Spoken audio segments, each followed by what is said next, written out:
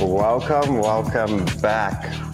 Welcome back to another series of the Masterclass where I, Sheldon the Sniper, teach you how to become a sniper, making it simple, making it easy, and making it accurate for yourself.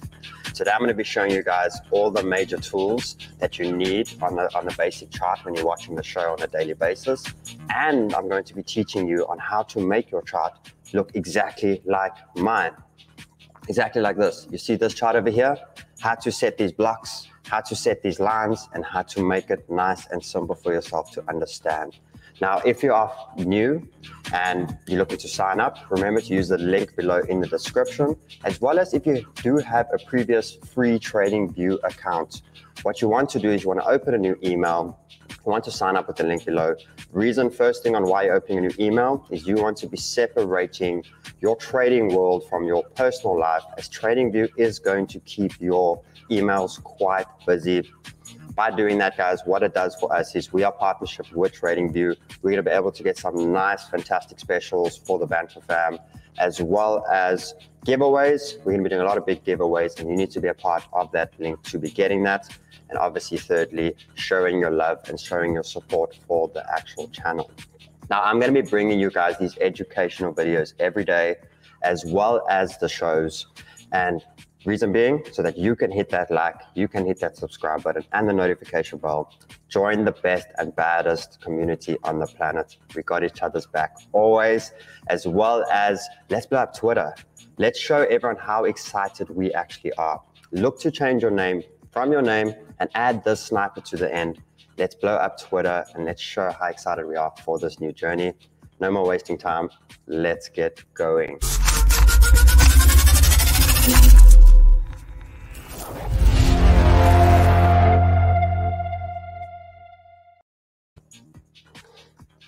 So let's get going. Basic things. First things with that, you keep looking at my charts every day, right? And you keep looking, wow, that looks quite difficult. This is where I'm going to make it quite simple for you guys. Now, what we look at, I had the basic view on the first TradingView. Let's actually get the music down. Is when I showed you guys all the different sections. We got our time frames. We got our watch lists. I've now taught you guys how to use a watch list as well. And then we got this nice little column on the left. Now, as you start progressing as a trader or anything, you're going to then learn more and more and more about all of these and how important they actually are. I'm going to start it off simply for you guys and show you the main ones that we're going to be using and that you need to make your charts look like mine.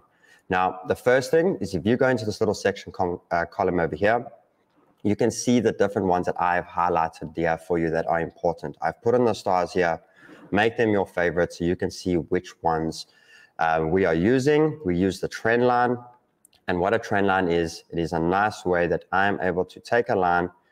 I'll soon teach you on how to detect trends, but this is how I can set a line, and you can basically mimic that to whatever charts I'm showing you, okay?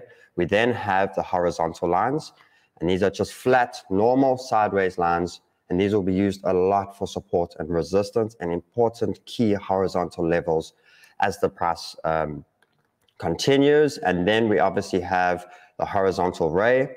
So the difference between the horizontal line is the horizontal line drags a line through the whole chart. And as you go back, that line goes all the way through.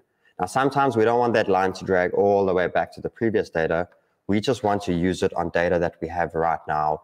And that's where a horizontal ray is important, because as it does, wherever you select, it just runs a line from that actual point over there. So that's how you do it, nice and simple. We then have a look.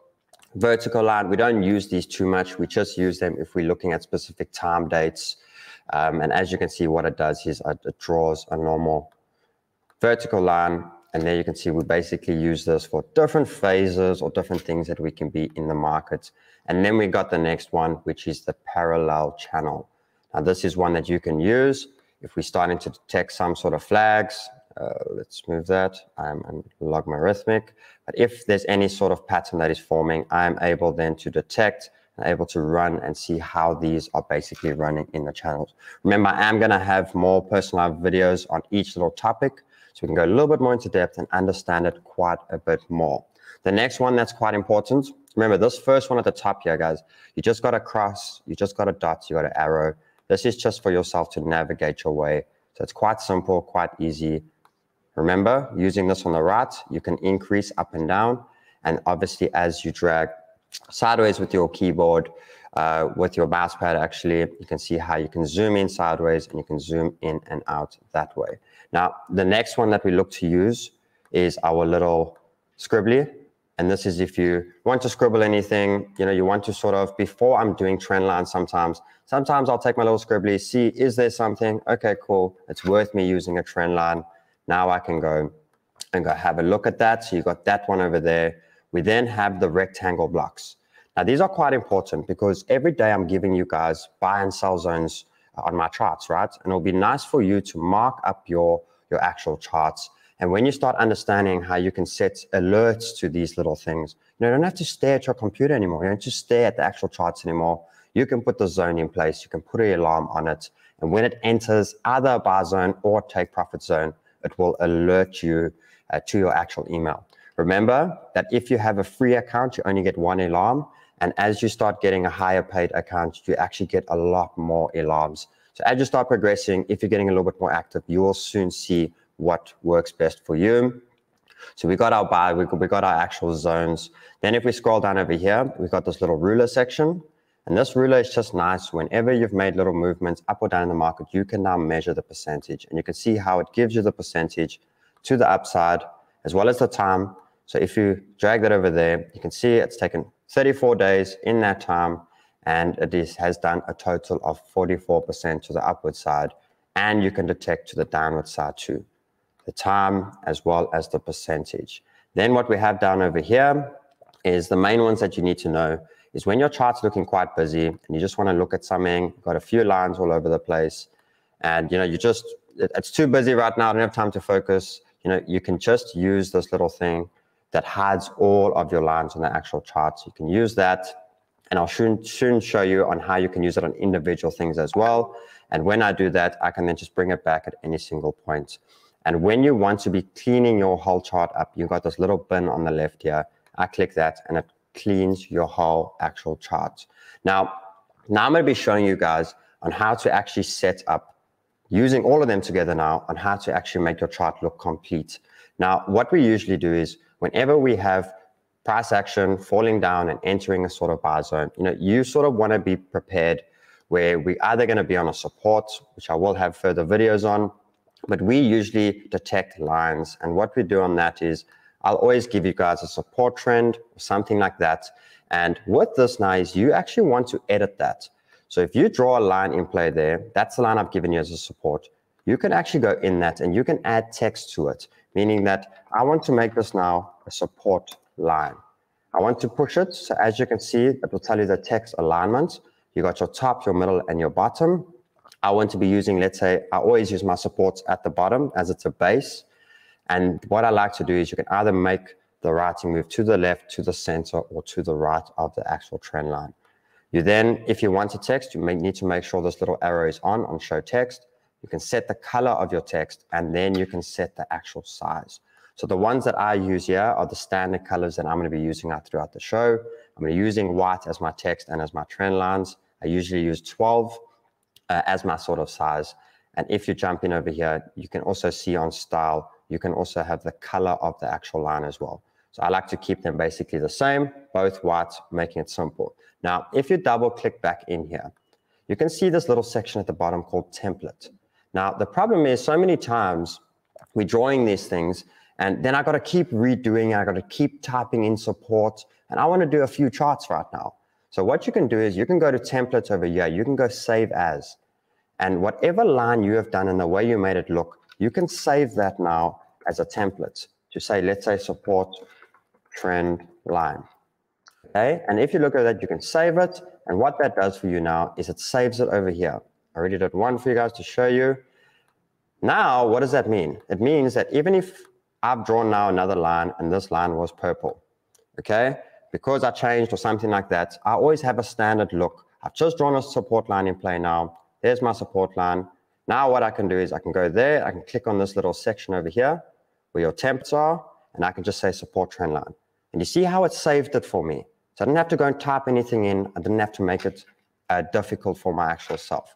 Now, that's the support. Then we have the same with resistance. I draw a resistance in there. I go in there, I edit my resistance, I put my resistance wording in there, obviously your size, where you want it. There's my template saved. So you can actually go and save all these templates so it's already all made for you. Now, there we go, I set that in, and you see how now my resistance line is set. This is fantastic because now you can go and customize your own actual charts and get all of your stuff set to the way you actually want it. So that's usually how I'm looking for breakouts or test of buys. Now, when I have these, let me actually make this one a little bit bigger. There we go. Now what I'll do is we now have the trends. Secondly, I'm going to be giving you guys zones. So guys, I'm looking to buy here. Now, the same thing with these zones is when you draw any color block, you can go in. Let me get the actual block. You can go in, style. You can change it to whatever your color you want. I'm going to be using green for buys, and I'm going to be using red as TP or target points. You can change the color. That's the border and the inside as well. And you can see how you can change the actual color of that. You can also then write inside by putting the text on, and you can say entry. And you see how it then makes that block for you. Now, same thing. I can now go take that, and I can go add that save as a template. And there we go. These are the main two that you're going to need, entry zones and take profit zones. So that means it doesn't matter what I'm using at any point. I want to draw a quick line in. That's where the entry is. I can click on that, go to my templates, add entry zone. There it is set for me. So now we've got a buy zone. Okay.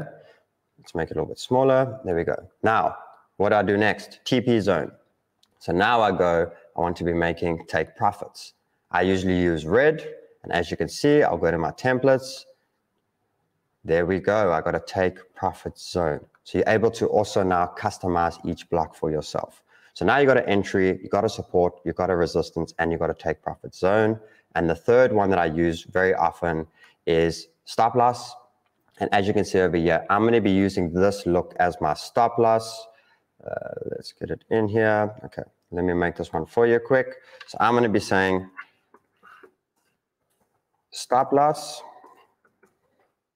There we go, stop loss. Let's add this. I'm going to use yellow. I'm then going to be making my line. Do you see how you can make it dashed lines and dotted lines? Because I'm going to be using solid lines for horizontal support and resistance, I want to make my stop loss look a little bit different, have a little bit of a dotted line. And with this text, I want to be making sure it is at the bottom. And I will make my text the same thing over there. There we go. Now I've got a stop loss line. Now what I want to do, I want to save that stop loss line. Stop loss. There we go. So anytime now I want to put a stop loss in, I'm able to select on the line, go to my actual things, and I'm able to select a stop loss. Same things if I ever want horizontal support and resistances. You can see I've saved the resistance, I've saved the actual support as well. And you can see how I like using the horizontal rays off of the data that I'm using now. But there we go. Now I can set a support. Let's say support is over there, and I'm then able to set a resistance one as well. And thirdly, you can really start customizing to, let's say lows of the actual chart as well as all-time highs. So there's the all-time high. I can then also make a custom one for all-time high. And you see how now I can actually set my whole chart up, save it all as templates. It's important to do this all in the beginning. Then it's all set. So whenever charting comes, or you ever need to do anything on your chart, you can make it simple, you can make it easy. And these are all the basics that you're going to need to know. Last thing I want to show you is if we select a line, you see how you have this little lock section. Now, sometimes you're going to be busy on your chart and you're going to move your line by mistake, or it's a line that you don't want to be moved. You want to keep it there. It's either a long-term line or something that you don't want to be moving too often. You can lock that line. And every time you touch that line, it won't actually move. So you can lock whatever you want into place, and then whatever you're just doing to scribble, remember you're going to be using this as a scribbling board for yourself as well. So guys, that's all I have to show for right now. Keeping it simple, keeping it easy, and keeping it accurate for all the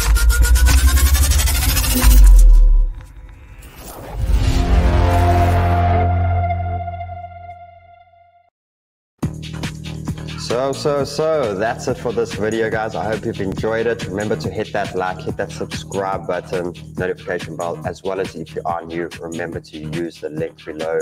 Many more of these to come. I'm excited to teach you all. Until then, I will see you all on the next video.